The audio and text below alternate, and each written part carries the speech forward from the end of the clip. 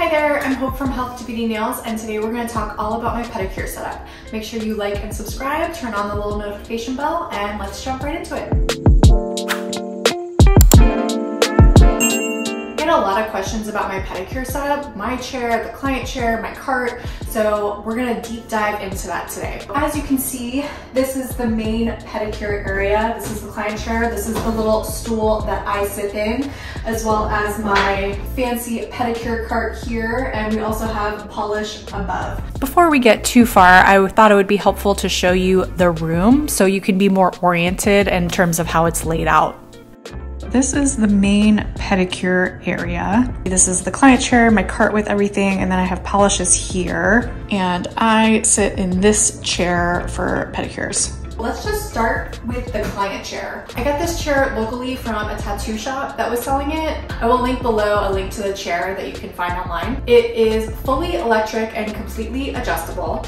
It has a little handy remote that just hangs right here on the side of the chair. So when I have a client come in, they sit right here. I have this table to the left of the chair where clients can put their stuff. This is also my manicure table, so when I do manicures, I just roll it in front of the client chair. But I have a client, they come in, they sit down, they plop anything right there, and then I just start lifting them up in the chair. Depending how tall the client is will change how high I take them depending on how low their legs hang. But I usually bring them up pretty high. I'll also kind of recline them a little bit. That also gives me a better angle. And then what's really great is every single piece of this is totally adjustable and customizable. So I can move this up if I need the legs to be a little higher.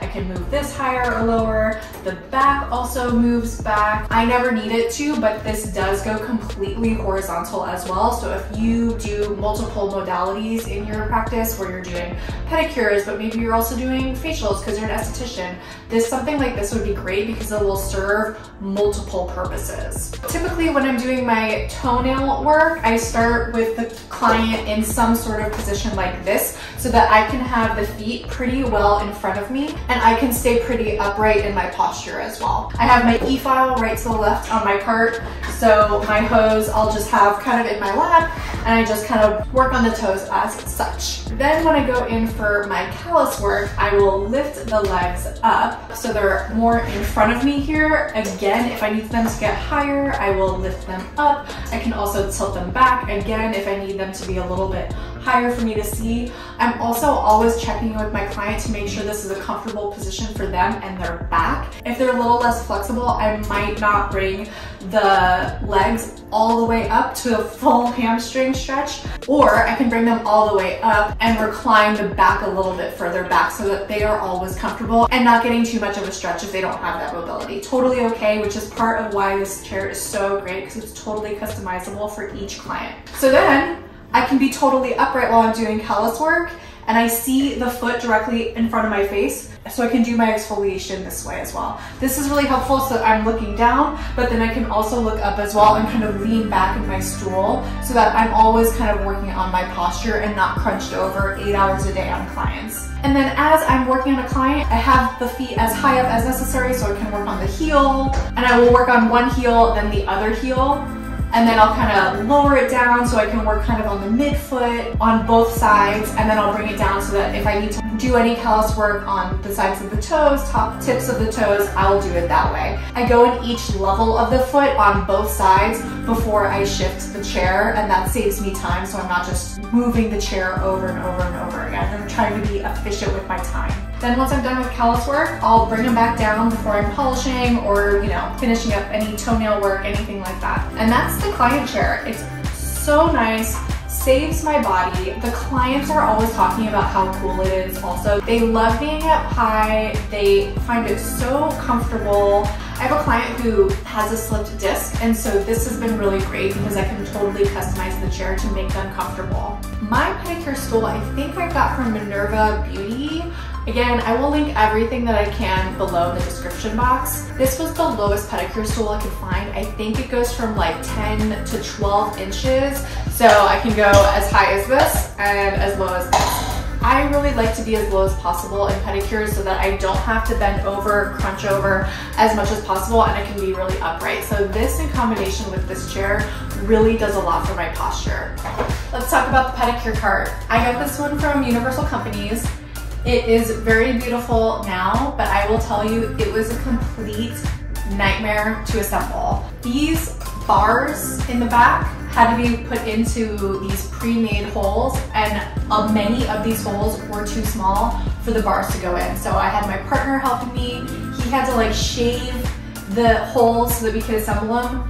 Total nightmare. So I don't know that I would recommend it based on that fact. I was pretty upset for the amount of money that I paid for this thing, that it was not easier to put together. That being said, it's super functional and I do love the way it works now. I guess we can talk about the back since we're here. It came with this extra power strip, which is really handy. I have my e-file, my light. You can plug things in back here, which is really nice, extra power. But let's just go from top to bottom. I have my Slimline Lamp here from the Daylight Company. I won this from an Instagram giveaway. I did a whole video about that, but I won it from Nails by Katie Dutra and Erica's ATA. They were having a giveaway together and I won, which was amazing.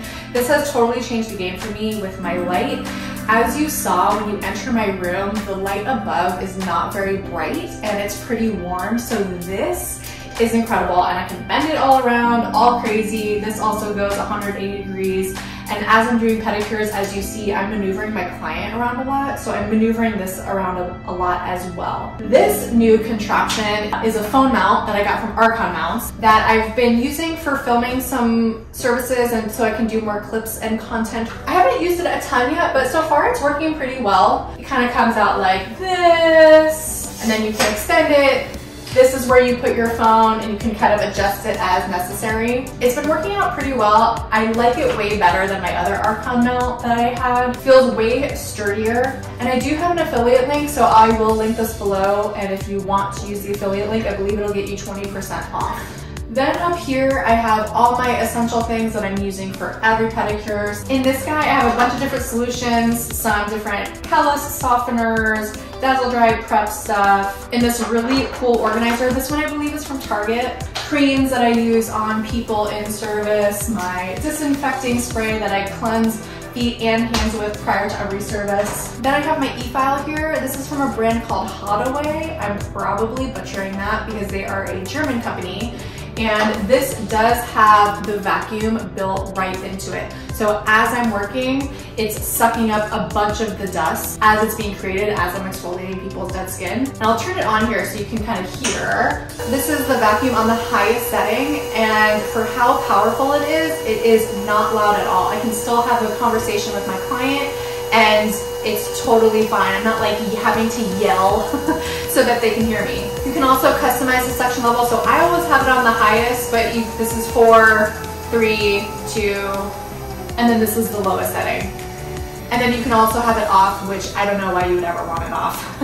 You can change the speed. This one I believe goes up to 40,000 RPMs. I never used it that high, but I could. And you can also obviously reverse the direction, and then it has down here memory settings that you can customize what setting you want it on. It also has a clock and the date on the screen, which is also really helpful when I'm in service. As I'm working on a client, and then if I turn towards my cart, I can take a little glance at the clock to help me stay on my timing. Then on the second shelf also, I have my caps that I use for callus exfoliation, my Popo disc buffer bits because they don't really fit in my bit holder since it's kind of an awkward shape, so I just have them in here, along with the actual buffer stickers. Back here I have different oils, as well as my scrub that I use in my spa pedicures. On the bottom here I have toe rope that I cut because I don't like to use a full toe rope for every client. So I just cut it up and put it on these. Also, all of these clear organizers, I also put 3M Velcro strips because I can't tell you the number of times that I have spilled an entire thing of this after I filled it all over the floor and wasted all that toe rope. So that has been really helpful to secure these to the cart. I have some wipes and cleanup brushes down here, as well as some gel products when I do gel toes, IBX and some non-dazzle dry top and face coat. I also in the back have a couple of these with some buffers and then some of my cotton swabs that I use for Onifix application. And another random foot cream. In the drawer, I have a little tweezer, which is really helpful when I'm in service so that I can grab a cap, keep everything sanitary, so I'm not grabbing things with my gloves. I keep my gloves in here. I have some shine buffs, spatulas for my scrub, and some different cotton in here. Just things that need to be covered constantly. These creams I keep in a little tray that I also got at Target. These containers, oh, I also have these labeled, so I know which is which. At this point, because I'm using them all the time, I know which is which, but it's nice to have everything labeled. Obviously the plastic, if you get any sort of acetone or anything on it, it does start to eat it. I think I got these at Dollar General. All of these acrylic square containers are from Target. And I want to say this is from Target as well, but actually now that I'm thinking about it, it might be from Ross. I like the clear organizers because you can see what you need and it's just very clean looking. And with everything being clear, it's just very uniform. So that is the cart. This is the main kind of pedicure setup. Obviously, I have my Dazzle Dry up here as well, so clients can see it really easily when they are up and marinating on a color during their appointment. I also have a light above that I will turn on during service so that the clients can see the colors a little bit better as well. Hopefully you can see it in this frame. This room is also very small, so I'm going to show you this to you in sections, but this is obviously the main pedicure area. This is the entryway to the room, and then right next to the entryway, we come to this storage unit and my retail shelves. When a client is sitting here, the whole time they are able to look at my retail shelves, which is really great. And as I just showed you, I'm typically sitting here, and it's really nice to have this right here in the event that I need an extra bit, or maybe a towel falls and I can just grab a different towel. So this is not very organized, but I have all my towels here, and then down here is like some miscellaneous stuff that's not very organized, but some extra cotton, brushes, some oils in there, just some different things. I don't have a good system under here. There's some cubbies that I have some different things in, but again, I'm not really utilizing this space really great. If you have any ideas, let me know. I've tried a few different things. It's hard for me to keep this area organized for whatever reason. Anyways, I have towels right here.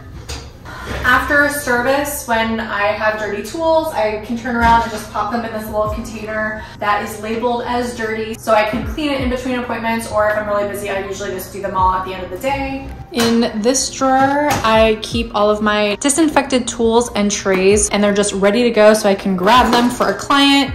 Boom, put them on the cart. I have my bits back here, same thing. They're in these little packs, and these are the bits that I use on every single client for the most part, 9 times out of 10. So it's really easy for me between each client to grab each of these, pop them in the cart, good to go. Back here, I have some extra bits. So if there is something that I need during a service, I'll take my tweezer that is in my drawer and grab it from here before moving on. And here I have some toenail repair stuff, some random extra bits, and my OnniFix stuff. Again, not a perfect system, but this is what we got going on right now. And then this is just extra tools, extra kinds of files, ingrown nail nippers. I know it's not a perfect system, but that's how we're doing it right now. I also just back here have an extra one of those little pencil boxes so that these stay out and don't get kind of like caught back there, because that's very annoying when I'm trying to open it. So I have my cart here, I have my storage unit here if I need to grab stuff, and then to my right, this is a new addition that I'm so excited about.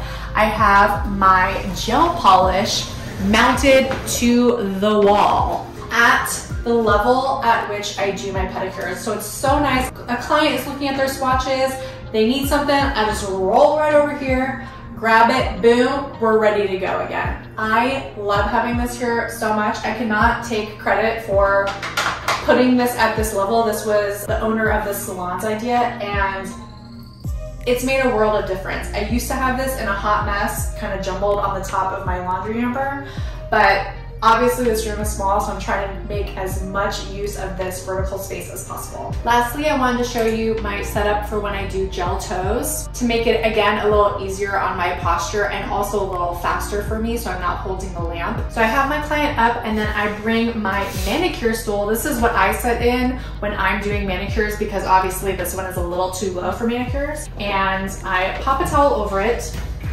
and I bring my clients' legs up so that their feet can be pretty flat on this surface. And then I just bring the lamp in front of me. I always leave the cord to this lamp plugged into that power strip on the back of my cart. That way I can just bring it around, plug it in, really super easy. And so when my clients' feet, we wanna make sure that they're flat because a lot of times people's toes kind of curl up. That will make the gel cure improperly and cause issues. I have learned that the hard way. So you wanna make sure that their toes are flat, and if they're not, just ask them to kind of flatten them during the curing process. I make sure that they're like relatively comfortable during this part. So then from here, I'll just have the lamp on one side while I'm working on one foot.